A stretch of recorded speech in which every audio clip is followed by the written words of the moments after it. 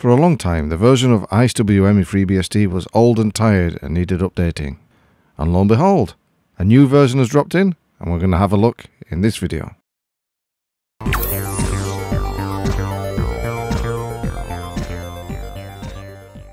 Right, the first thing you notice how minimal IceWM is, and the menu at the bottom left hand corner is very Windows 95-ish.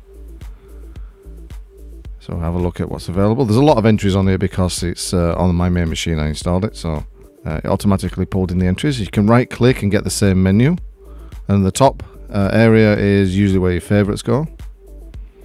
Pressing the middle button brings up the list of active windows, which is quite useful in case you minimize something and you can't find it.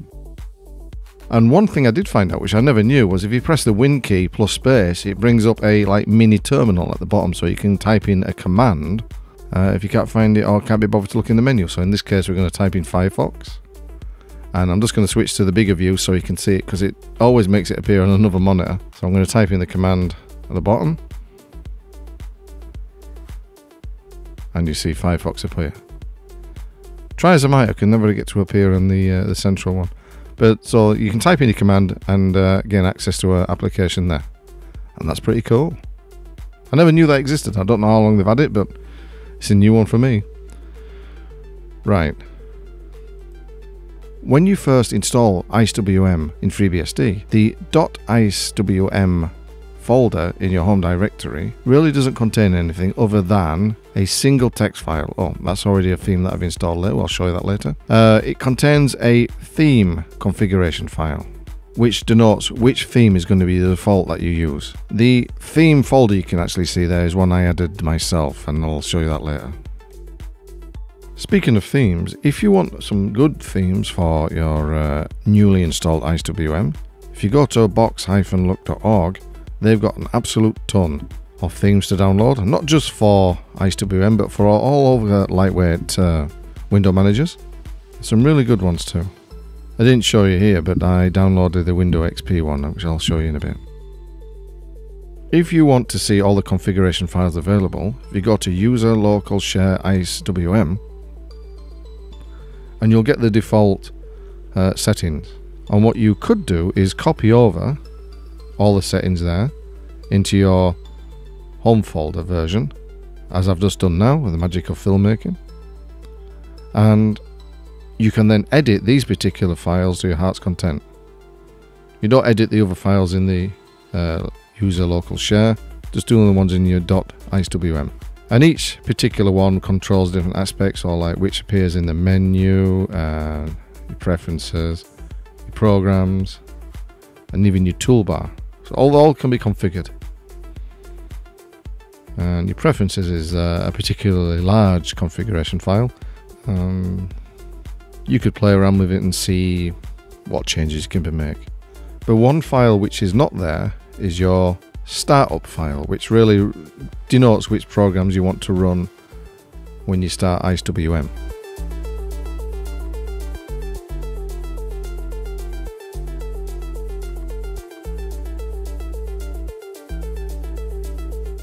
So if you create it, which you'll have to do because it's not in your user local share, so you create a startup file,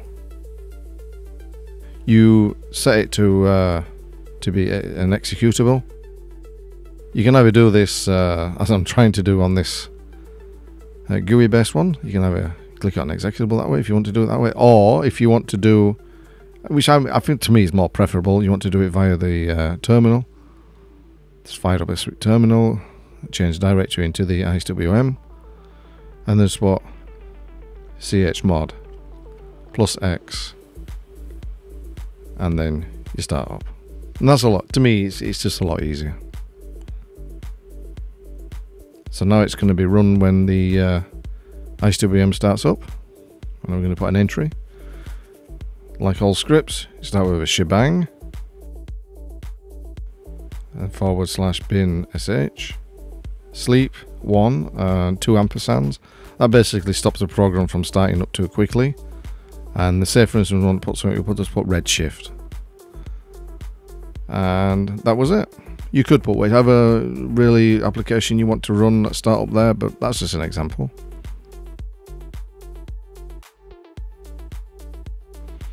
And that is it for that. Themes, yes.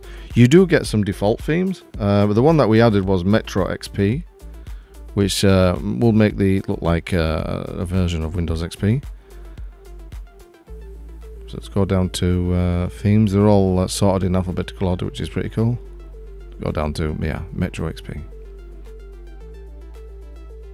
And I don't think that looks too bad. The author of it is Italian, and I think a little bit of changing in the configuration file of the is needed to translate it to English for the menu, but yeah, it's fine. And these are some of the built-in other ones that you get with IceWM.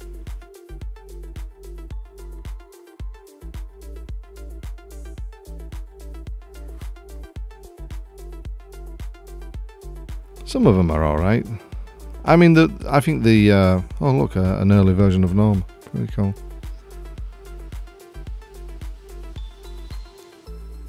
Some of them are better than others, and I think really the default one is fine if you want to use that. It's a dark one, that's not too bad. Metal, looks like the default one to me.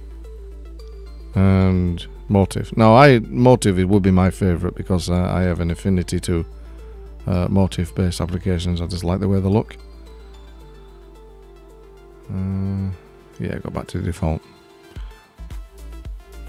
So yes, I actually don't think the default is too bad. It's given a whole plethora of options on the toolbar at the top. You can minimise, maximise, and roll up. That's pretty cool.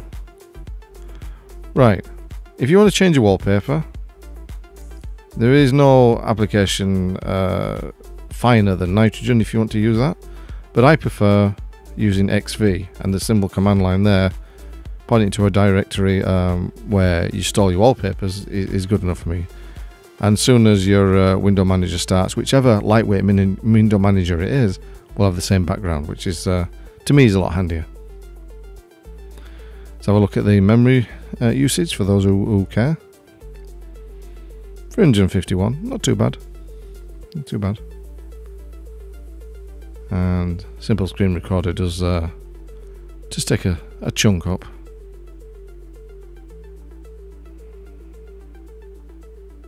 The one thing you can say about IceWM is it's not bloated.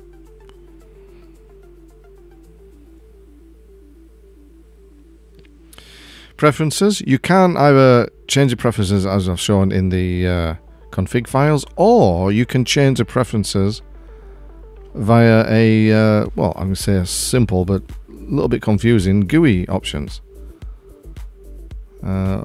Almost everything can be changed here.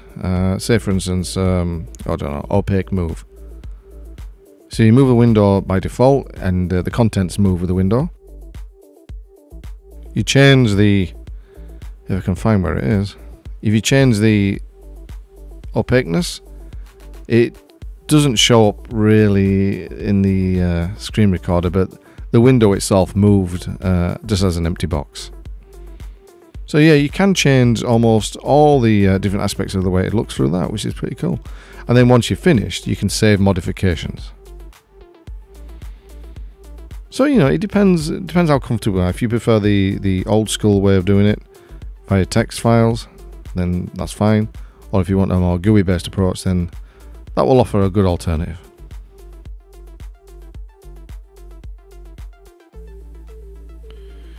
Right, we'll just have a look at the IceWM website, see what changes there are, or what at least the standout features are. Oh, look, it was first done in 1997 by Marko Maciek. I hope I haven't butchered the name. So what is you get in IceWM? You get easy to use, simple to fast, standards compliant, fully usable with keyboard, Alt-Tab window switching, efficient resource usage, taskbar, multiple workspaces fully documented, a large number of themes, usable with GNOME and KDE environments, menus automatically, sound support, multiple focus modes, manual placement windows, auto raising of windows option, tooltips and configuration, key bindings. Yeah, so it's pretty cool. I like IceWM. It takes me back a few years. It has been a good few years since I last used it, really. So that's the look at IceWM, one of the latest versions at least, in FreeBSD, and it's good to see that such an old and venerable window manager is still being supported and developed. I think that's brilliant. And it's great news that it's been ported over to FreeBSD now. I've got to give credit where credit's due to the good people at FreeBSD and the porters and the developers who managed to put together this release. Excellent. I think IceWM is from a time long ago. It's only 23 years. I mean, when you get as old as I am, 23 years goes in a blink of an eye. But in the terms of IT, 23 years might as well be 100 years. And it comes from a time when Windows, was it like Windows 98, Windows 90, yeah, Windows 95 was still there. Windows 98 hadn't been released yet, I don't think. I'm getting my maths wrong. And that was a different world altogether. The PC architecture is completely different now, and yeah, it's still there. And I think, given the rise of single-board computers and other relatively low-powered machines, I think something like IceWM as a window manager would be perfect. I know a Raspberry Pi would benefit greatly from something like IceWM, so it would be perfect for that scenario. But anyway, that's just a quick look at IceWM. I haven't covered all the features, I haven't covered all the aspects of it, and that would take a video much longer than this. So we'll leave it at that, and I'll say thanks for watching, and I'll catch you next time.